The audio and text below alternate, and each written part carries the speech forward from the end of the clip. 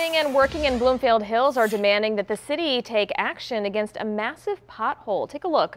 Viewers have sent us pictures of the sinkhole here. It's on Devon Brook Drive near Long Lake and Telegraph. This is what it looked like in October of 2016, and this is what it looks like now. Homeowners say that they've been calling the road commission for the past 2 years to get it fixed, but no action has been taken, and they're worried.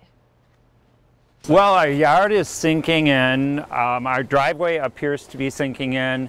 But I mean, obviously my concern is when I drive my car over this side of the street that I'm going to fall in, you know, which I think everyone has the same concern. It's just a matter of time.